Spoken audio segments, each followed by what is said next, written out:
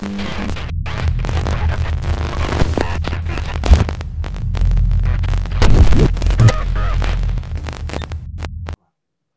Ken, how you doing, man? It's Joe Cook from WAPT down in Mississippi.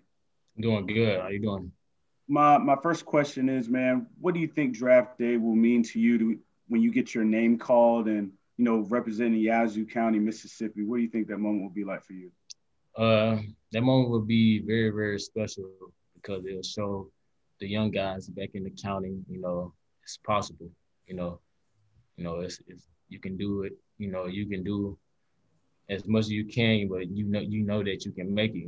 So it'll be very important for me for the guys that's back there. And a quick follow up, what did you learn maybe about yourself with the opt out and your training and just seeing the game from afar and knowing that the last game film was from your All American season? What was this past year like for you and preparing for this draft? Just being disciplined with just going over my film, being smart on like how I carry myself, being smart on how I watch film and the small things and small details that I need to look over on film and stuff like that. So I just basically just went over everything from my old season and just try to improve on it. Teresa? Kenneth, what did you do after the opt-out decision? I mean, were you at home? And I mean, with COVID and all the restrictions, what did you do to try to, stay in shape, continue your physical conditioning and all that? And how tough was that decision? I mean, you had family reasons, obviously, but, and then watching Memphis continue on, that couldn't have been easy for you to go through the last few months. Yeah, so as soon as my opt-out, I started training here in Memphis at Excel training facility. And after that, November 1st, I traveled to Orlando, Florida to train down there up until Saturday. And, the decision, it was a hard decision. Had family that passed away from it, during love those guys, love my auntie and uncle. So, I mean, it was a kind of difficult decision, leaving the team that I love dearly, and just getting myself prepared and just being in shape and doing what I got to do to prepare for myself. Evan? Kenny, kind of going off of that a little bit, just kind of how, when you made your decision, was it a very easy decision given what happened with your family? And also just kind of, has that kind of, I know family's been so important to you just even when at Memphis, but just how much has that just kind of driven you even more now to keep pushing as you continue your career? Just getting a chance to talk to my family over about COVID, my family passing away. So, I mean, it was a tough decision. I love football, so, it was really a little, tough decision to do. So, just had to do what's best for family. Matthias? Good afternoon, Kenneth. Matheus from Brazil. For the running back position, maybe the opt-out was not like the worst because you have 1 year without taking any tackles, without taking big hits from the big guys on college. How do you think that the NFL sees that? Because the running back is a position that teams like have to have the value, but a lot of teams like to have 2 or 3 guys. What do you think that not having a season, taking a lot of hits can maybe help you during this process? Well, for one, my skill set is very, very different. I can play in between the tackle and play outside the tackle and also line up in the slot. So my position is very, very different from these other running backs that's in the draft that's taking those hits that were in the season. But, just getting my body right, just being prepared. They see what I did back in 2019. So, I mean, it ain't too much that, I can do, but they can show them. But only thing I can do is, prepare myself to the next level and be ready for this pro day tomorrow. So that's. Thanks a lot. Good luck. Nick, go ahead. Hey, Kenneth. One question. You were a quarterback in high school, and obviously that's a path that some receivers and running backs take. How do you think that helped you at the very least, in terms of vision, in terms of reading defenses, especially when you're processing guys at the line? And another question, have you had any contact with the Pittsburgh Steelers?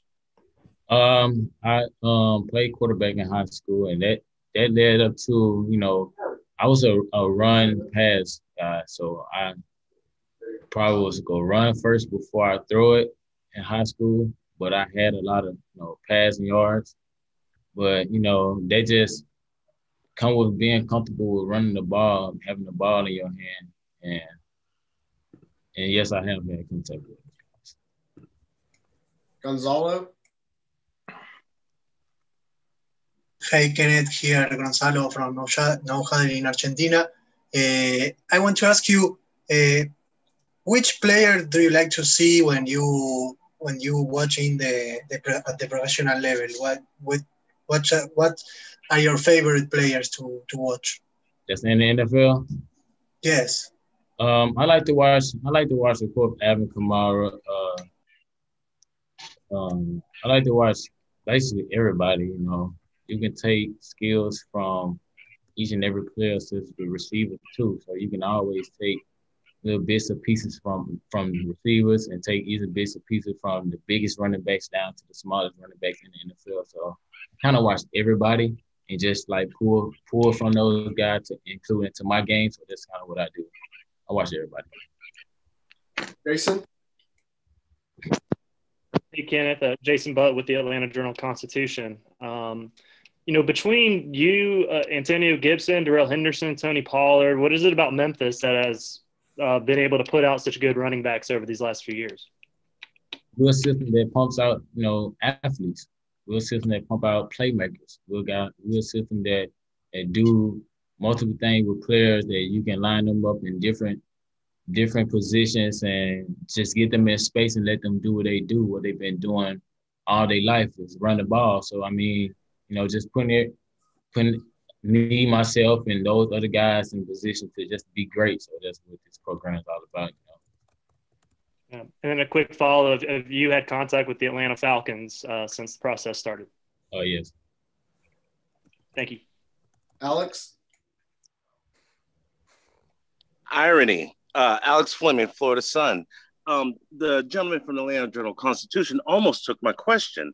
I don't want to compare you to Antonio Gibson, but can you speak on us how you differ from Antonio Gibson and where you would like to play if you had the choice?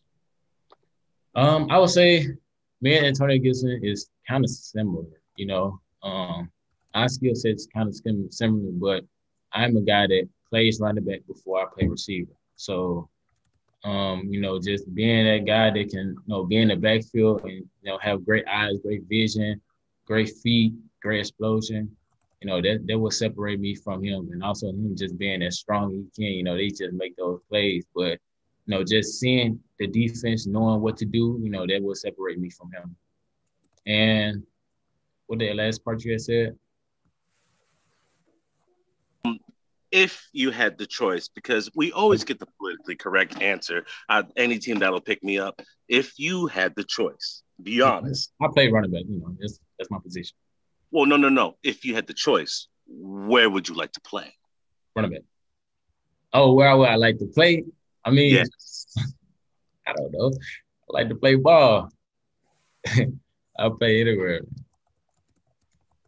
Cassie? Hey, Kenneth, you kind of alluded to it earlier during the presentation, but how much weight did you put on over this offseason? And with opting out, were you able to key in on any part of your game more so than you would during a regular season? Me opting out, I put a little weight on, just being smart with my nutrition, being smart with how I hydrate. That kind of, played a role in it.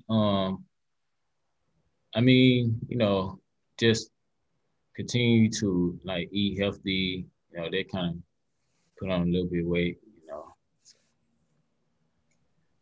All right, we'll do two more. Sean? Hey, Kenneth, congratulations on really getting to this moment. But do you think you become, I guess, a better football player being able to sit back over the past year and really evaluate yourself? A little bit, being out from football, just being not able to get that contact with other guys. I mean, that is how I, elevate my game. But just being smart with, just how I evaluate myself, how I, just create different things like on the field, just being by myself and just going against smaller cornerbacks or safeties or linebackers when it comes to me just being one-on-one. They just how I kind of put into my game. Andre, last question for Kenneth. How's it going, Mr. Gainwell? Congratulations on everything you've done. You are truly a dual threat, my brother, truly a dual threat. But my question to you is, what do you say to the naysayers that say you possess an average size and won't be able to handle a lot of carries in the league? Mm-hmm. What do you say to those people who say you also have a small body of work in college? What do you say to those guys? Hey, they better be ready. Those guys won't get in front of me and do it. They wouldn't want to be in front of me, you know what I'm saying? So, I mean, I don't know, but they go see when it comes to that time, but, I'm just going, I got to be chill on my shoulder, but, I just stay down and work. I'm letting them see it when it comes time to. I ain't got time for all the talk, so I just stay down and keep grinding.